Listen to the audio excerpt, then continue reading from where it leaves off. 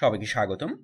আজকের এপিসোডে আমরা রসায়নের ধারণা অধ্যায়ের অনুশীলনীর সৃজনশীল প্রশ্নের প্রথম সৃজনশীল প্রশ্নের সমাধান করব। আচ্ছা, আমরা ক নম্বর প্রশ্নের দিকে তাকাই। এখানে দেওয়া আছে গবেষণা কি। আচ্ছা, পরীক্ষা নিরীক্ষার সাহায্যে কোনো বিষয় সম্পর্কে ধারণা অর্জন করার নামই কিন্তু গবেষণা। কারেক্ট? পরীক্ষা নিরীক্ষার সাহায্যে কোনো বিষয় সম্পর্কে ধারণা অর্জন করার নামই হচ্ছে গবেষণা। এটাই হচ্ছে আমাদের ক নম্বর প্রশ্নের সমাধান। খ নম্বর প্রশ্নের দিকে আমরা তাকাই। এখানে দেওয়া আছে পাকা আম খেতে মিষ্টি লাগে কেন? প্রথমত আমরা লক্ষ্য করি যে কাঁচা আমে দুই ধরনের অ্যাসিড থাকে, একটা হচ্ছে ম্যালিক অ্যাসিড, অপরটি হচ্ছে সাকসিনিক অ্যাসিড, এবং এই দুটি অ্যাসিডের উপস্থিতির কারণে কাঁচা আম খেতে টক হয়।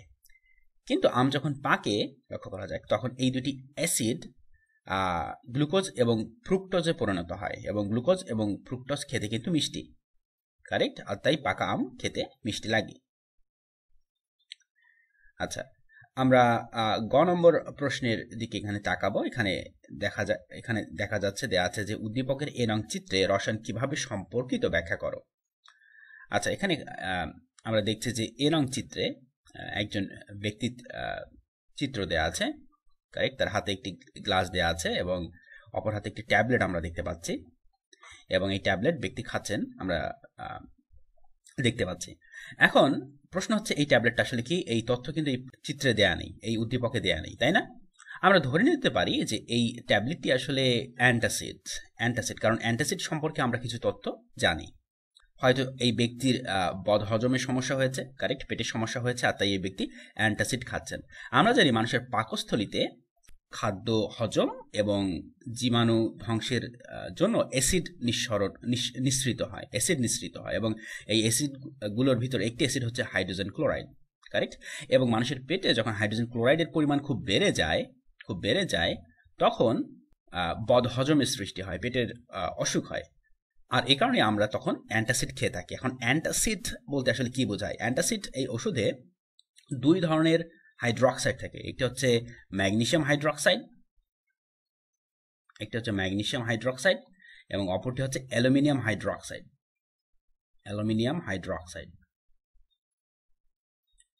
এখন এই দুই ধরনের হাইড্রক্সাইড বা ক্ষার আমরা বলতে পারি, এই দুই ধরনের ক্ষার অ্যাসিডের সাথে বিক্রিয়া করে লবণ এবং পানিতে পরিণত হয়। কারেক্ট? অর্থাৎ এই দুই ধরনের ক্ষার কিন্তু আমাদের অ্যাসিডকে এখানে প্রশমিত করে।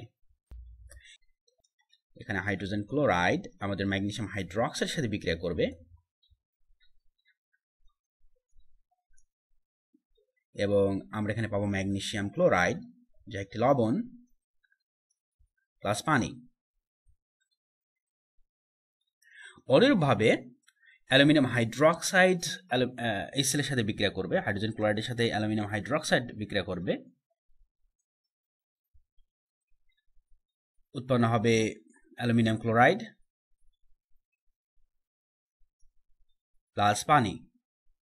কারেক্ট? এবং অ্যালুমিনিয়াম ক্লোরাইডও কিন্তু এখানে একটি লবণ। তাহলে আমরা দেখছি যে অ্যান্টাসিডের দুই ধরনের ক্ষারক থাকে, ম্যাগনেসিয়াম হাইড্রক্সাইড এবং অ্যালুমিনিয়াম হাইড্রক্সাইড, এবং এই দুই ধরনের ক্ষারক হাইড্রোক্লোরিক অ্যাসিডের সাথে বিক্রিয়া করে লবণ এবং পানি উৎপন্ন করে। অর্থাৎ তাহলে আমরা দেখছি যে আসলে রসায়নের মাধ্যমেই কিন্তু আমরা জানতে পেরেছি যে আমাদের পেটে যে হাইড্রোক্লোরিক অ্যাসিড উৎপন্ন হয় তাকে প্রশমিত করার জন্য আমাদের ক্ষারক প্রয়োজন, তাই না? এবং আমরা দুটি ক্ষারক এমনভাবে এখানে বাছাই করেছি যা আমাদের স্বাস্থ্যের পক্ষে ক্ষতিকারক নয়, এবং এই দুইটি ক্ষারকের সাহায্যে আমরা তৈরি করেছি অ্যান্টাসিড ওষুধ। কারেক্ট? এরপর আমরা ঘ নম্বর প্রশ্নের সমাধান করব। এখানে দেওয়া আছে উদ্দীপকের কোনটির অতিরিক্ত ব্যবহার পরিবেশের জন্য ক্ষতিকর যুক্তি সহ লিখো। আচ্ছা, আমরা দেখতেই পাচ্ছি যে এখানে বি নম্বর চিত্রে একজন ব্যক্তি এখানে খেতে রাসায়নিক কীটনাশক স্প্রে করছেন, তাই না? এবং কীটনাশক কিন্তু পরিবেশের জন্য ক্ষতিকর হতে পারে। কিরকম? এই ক্ষেত্রে হয়তো বিভিন্ন রকমের ক্ষতিকারক পোকার আক্রমণ ঘটছে, আর এই ব্যক্তি এখানে কীটনাশক প্রয়োগ করছেন, কিন্তু তার এই কীটনাশকের প্রয়োগের ফলে ক্ষতিকর পোকার পাশাপাশি উপকারী পোকারা মারা যাবে। ফলে কি হবে? ফলে এই যে ক্ষেতের যে ইকোসিস্টেম এটা কিন্তু নষ্ট হবে।